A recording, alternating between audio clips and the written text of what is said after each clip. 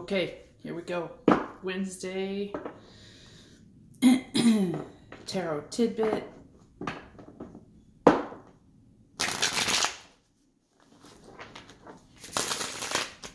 Just so weird. It's warm out. I have the windows open. And I actually have some mild spring allergies in February. Okay. Okay, here we go, you guys. This is a general reading message for the day for everybody. Apply it where you can. Fortunately, it's for everybody, so it may not resonate with some of you.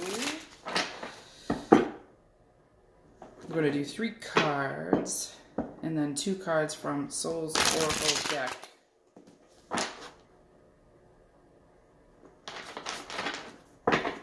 Sorry.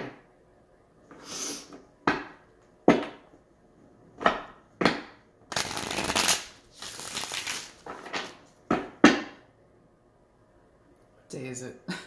Wednesday. Sorry, February 21st.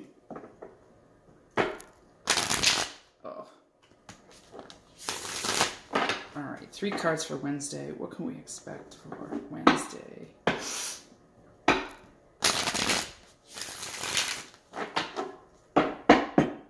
One more shuffle.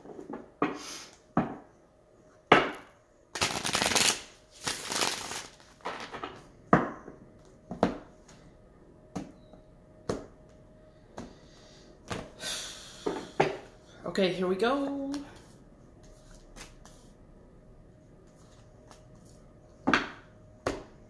All right, on the bottom of the deck we have the Chariot in reverse, which means you might be feeling a little static today, like in other words. You're not really moving anywhere or going anywhere or doing anything, like something's like stuck in the mud. But that's Wednesday, if you ask me. All right, first card drawn, sorry. The Hanged Man. Second card, 6 of Pentacles in the reverse. And third card, King of Swords. So, sorry, I always forget to try to, so you guys can see. So, the Hanged Man, let's talk about that. The Hanged Man is sometimes this can mean waiting for clarity, or just feeling like, you know, if you put this next to the Chariot, it means you're almost like, it's like life is almost, the universe is actually holding you back so that you have to think about something. You have no choice. You got to think about it. Something's on hold here, but it's so that you can get a better handle on it, or a better idea of what's going on. You're being forced to think about something. You're looking at things from a different perspective, and thinking something through, whether you like it or not. The 6 of Pentacles in the reverse is a lack of cooperation, or this could be financial, like you just don't have a lot of money right now, like things aren't flowing.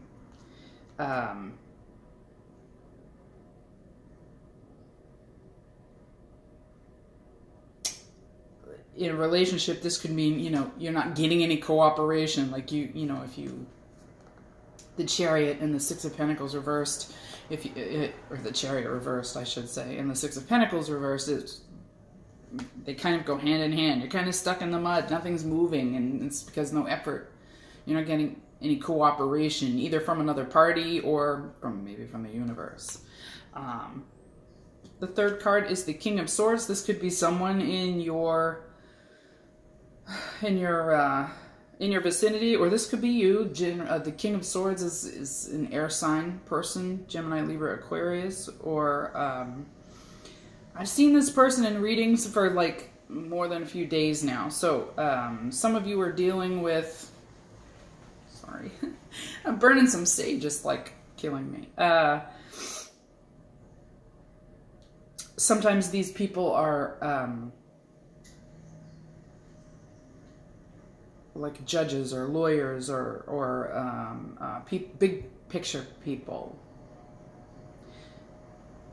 People whose words have weight. It could be your father. It could be maybe your husband. Maybe you look at him that way. These people are fair and just and educated. So, yeah. You're looking for something to move forward in a situation. I mean, this could be legal with this card. You could be waiting for some sort of decision and it's just sort of taking forever. And you're just kind of hanging out, debating the whole thing. Whether this could be your boss, and you're waiting on some sort of decision for a job. The Chariot right side up is a card of success as well as movement forward. And in the reverse, it can be, it is something that isn't moving forward. Something isn't working or stuck in the mud. I see this a lot for those of you who are having car problems.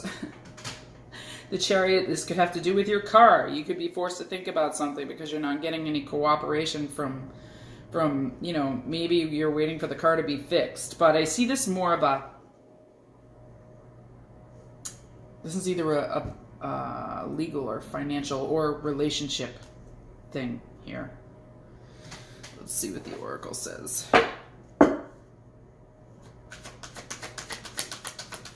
Cards for today, please, Oracle. What can we expect for Wednesday?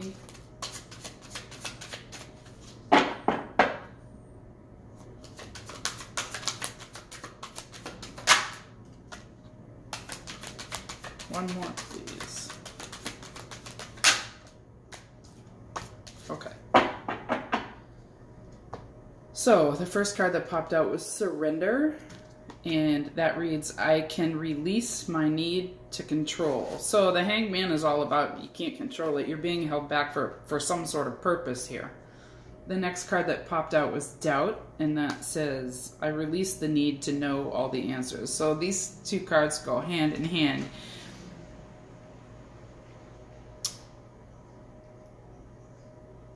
So you can't waste your time trying to control things that are beyond your control. That just brings your vibration down. So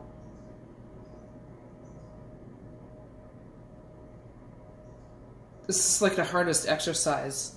You have to kind of, in your head, if you're experiencing frustration over a situation that's not moving forward and you can't budget and you don't want to go beyond your boundaries, you have to surrender that control. And for those of us like Aries people who are control freaks, it's incredibly difficult a lot of the time. And, you suffer doubts and that doesn't feel good as well. And so releasing your need to control is a really great exercise in any situation. You have to focus on something else. But, I physically have to do an exercise in my brain when I need to release control of something. I close my eyes and I imagine my hands out in front of me, clenched in fists, like I'm holding on to something, and then I imagine myself just opening my hands and trying to just letting whatever it is go. And that's what you have to do here, you guys. Whatever the situation is, financial, legal, work, love, you can't control everything. Not today. So we'll see if tomorrow is an action day. But today is a day of reflection and surrender. Okay, have a good day. See you Thursday.